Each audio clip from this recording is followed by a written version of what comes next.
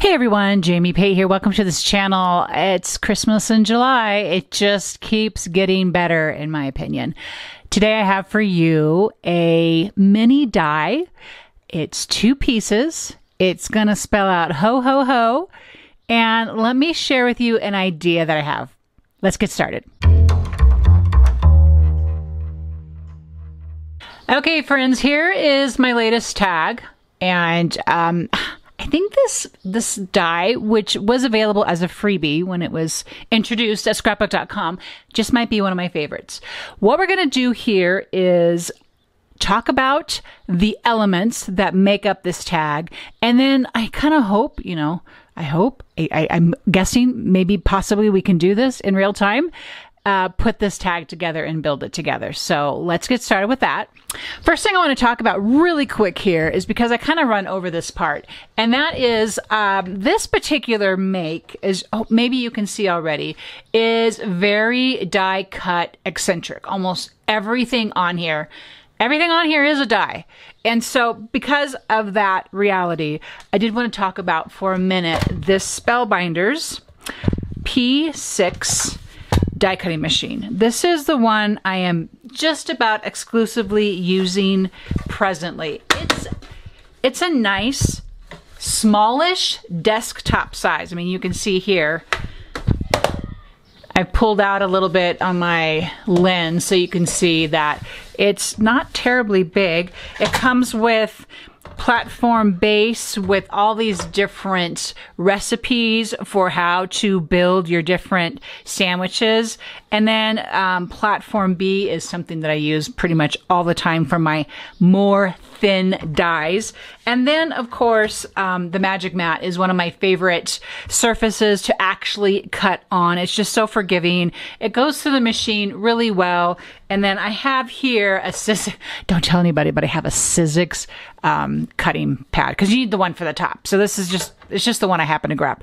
Okay, so that's a little plug for what die machine I am presently using. I'm gonna set this guy right here while we talk about the different pieces. And what you can do, I was thinking through as I wanted to share this tag with you. Basically, my hope is, and if you don't do this, I mean, it's your watch. You can do whatever you want with this video, but I wanted to show you how each of the components was made.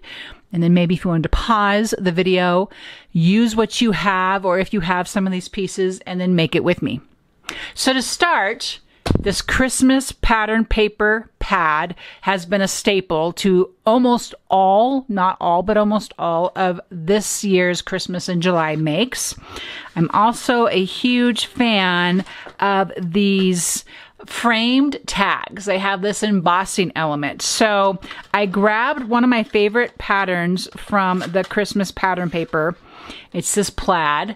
And I don't know if you can see, yeah, you should be able to see some of that embossed work. This is the largest tag. And so I cut it as my base. Okay, then what's next? Next is this layered piece that you see here. On this particular piece, it's a pattern from Holiday Wishes 49 and Market, and I did the same thing here. So here's some measurements for you. The idea behind this little layered piece here was that I wanted it to basically kind of sit inside of the emboss work on the tag. So that was just my idea for that. So in order to trim this pattern paper or whatever paper you're using, go with whatever, please don't hear me trying to sell these particular patterns to you. I'm just sharing what I used. And basically the idea is I've been pulling from my stash from last year. I'm actually not done with my December album from last year. So these are probably going to find a home right back in that book when I would love to have that wrapped up before 23 begins.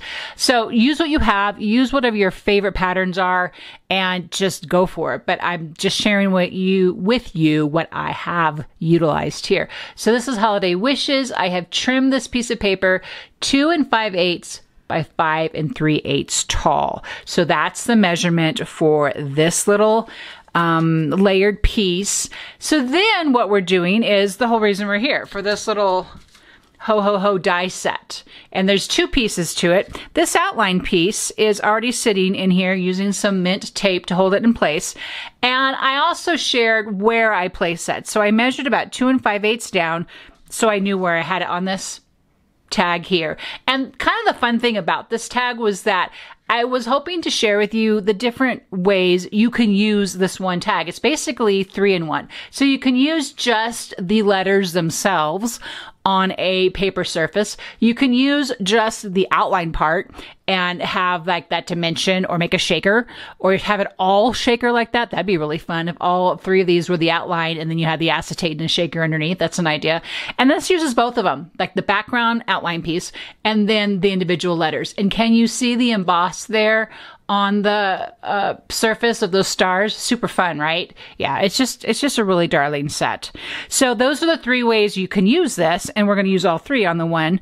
But to start, we need to have this cut out. So that's what we're going to do first, which is why also I had my die cutting machine here on the table already. So I'm just going to pop this in here and go ahead and cut that while I have it out. So shake, shake, shake the table. Forgive that. One of these days, I'm going to have my camera not attached to my work table. But today it's not. This is how it is. So it's going to peel that off, and that's done. Okay? I'm just going to set that aside for now while we work on the other pieces.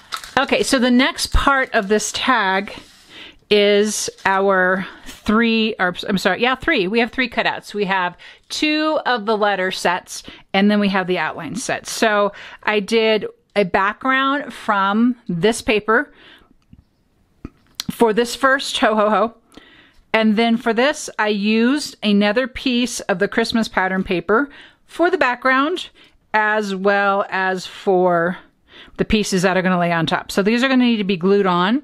So just keep that in mind, that those will need to be popped on there when we take advantage of this and laying them on our project later on. Okay, so that is that little cute 2-piece die.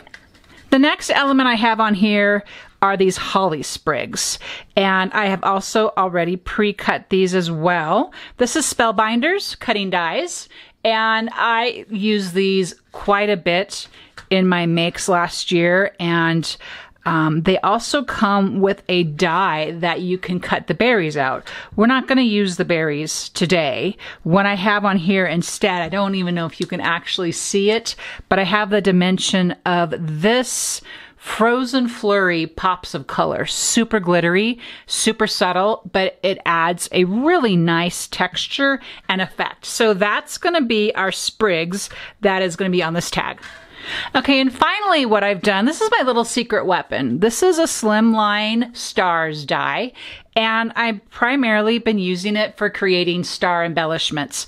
And I utilize the holographic paper. There's this one pattern, and I mean, you could use the stars. That's super fun. You could use any of this. Just showing you, I don't know how well you can see it. You can see my camera, you can see the outside, but it's just like this glitter, and it's super flat. It almost feels like a vinyl even. Anyway, that's how I crafted those star embellishments. And when you do it like this and you save them, you're gonna have tons of them for all of your projects. Now, the one last little thing that you can hardly see, I have a little notched piece on here, which I'm probably just going to grab from a piece of scrap paper. And then this is probably from just a little edge of the paper from the Holiday Wishes. And I just love stripes. I think they make some interesting contrast, and so I found it. I literally found this. So this is what this looks like. This is my stash from Holiday Wishes that is still left. And yeah, I'm like saving every little piece I possibly can because I love it. And a lot of these papers aren't available. They're still, the 6x8 are all available. There's a couple of the individual sheets, but yeah. It's become a hoarding issue. Okay, let's get started on making this tag. Okay, one of my suggestions really quick, I'm not gonna do this, but what you could do, depending on how you're gonna use this tag, is you could cut out another cardstock tag and just give it a little bit more reinforcement. So what we'll do is we're just gonna build this from the bottom up, and I'm looking to see, I have used some squares, grabbing my assorted square double-sided foam fan of these. I have to grab, I have these in stock. I bought a bunch of these because I am using them so much. Actually, before I lay this on my tag base, I want to just come along here and give it a little bit of edge, just to pull it up a little bit. It's another way to create dimension on your page, is when you come along and just kind of drag a flat surface and just give it a little bit more texture. You could make that super grungy, or you could keep it just kind of simple. I kept it kind of simple there.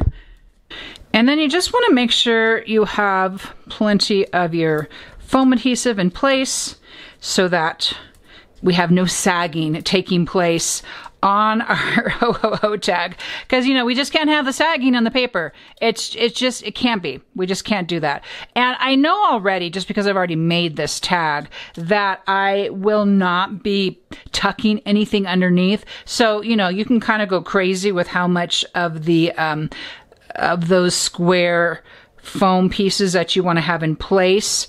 And even as I'm looking at this, I should have just popped one inside of there too. And what you can do also is you don't have to have both of the backer papers taken off. You can just set that in there and it still gives you the height that you need, even though you only have adhesive on the one side. Actually, I think that's kind of okay. I think I'll do this here. All right. So that's in place. So this is going to be pretty easy here. I'm going to cheat here. I use my little baby tiny squares for this next one. So these are kind of small, so I'm just going to use a little tool here to get these in place. Just to kind of help them not stick to my fingers. And let's get my O, and a piece there, and a piece there, and this just needs to now find its home right above our middle word here. And I really liked how you have the texture of the stars, you have kind of the same color of the background, but you totally obviously can see it. It's not like it blends in or anything. So that is something that was just a lot of fun for me. And notice too that when I did, oops, did I not? Oh, I didn't take that off. That would help. When I put this first die opening here, I'm closer to this edge than I am to this edge because I have the holly berries that I want to put into place. Okay, so those guys are glued on, and I've also already, just the same thing as we did up here. Oops, almost, it would really look cool in there, actually. That's just another idea for you. Sometimes our little mistakes or accidents show us a different way to do a thing. I love when that happens. Hope you do too. Okay, so that's in place, and so that same thing as that. So just kind of put all those pieces together as you get them ready to do so. Okay, this guy here, he needs to be trimmed, and I'm gonna tuck him right there. What I think down here on this one, I think I actually had them kind of out here like this, and that was kind of the reason for my little notched tag there, was because it was going to show. So that's something that worked out pretty good, actually. Just trying to get my glue ready here. Okay, so I'm gonna go ahead and get this one in place. If I need to go back and add a little bit more glue once everything is in place, obviously that is something that we can do. And then this guy is going to actually come underneath here. What's kind of hard sometimes is when you have something made and then going back and making it again, unless you're making it at the same time, it doesn't always look the same. So bulk is super cool, but especially if you're doing it all at the same time. So if this looks a little different, that's my excuse right there. I'm just making excuses. That's all I'm doing. And I actually think I want a little square dot back here behind this leaf to kind of anchor it a little better. Yeah, that'll be okay. You could add those wherever you want to, wherever is going to work for you. Of And I'm just looking here for a little piece of paper to notch. This is a reason for keeping so many of my scraps, because I do this little guy here pretty often, and you need scraps for it. So he's gonna fit in here like that. And then all that's left to do is popping up the stars. Okay, so now I'm gonna grab a star to pop right here, and it has a small square foam behind it.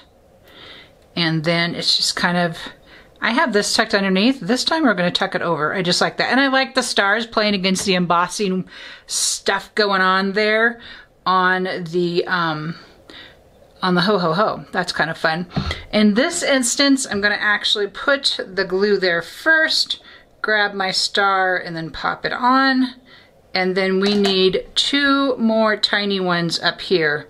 So just a dot and a dot, just because I know where they're gonna go. That's why that's working out like that for me.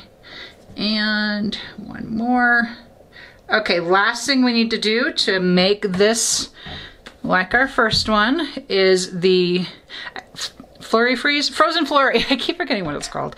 Yeah, that happens. And on these already embossed berries is where I'm just adding a dot of this color. And also in here is a little place as well. So just have fun with that. Okay. And that's how, except for our little bow to finish it all off, that is how we crafted our Ho Ho Ho tag. Thank you so much for watching. The supply list is in the description. Love a thumbs up if you found some value in this, and I will see you in the next video.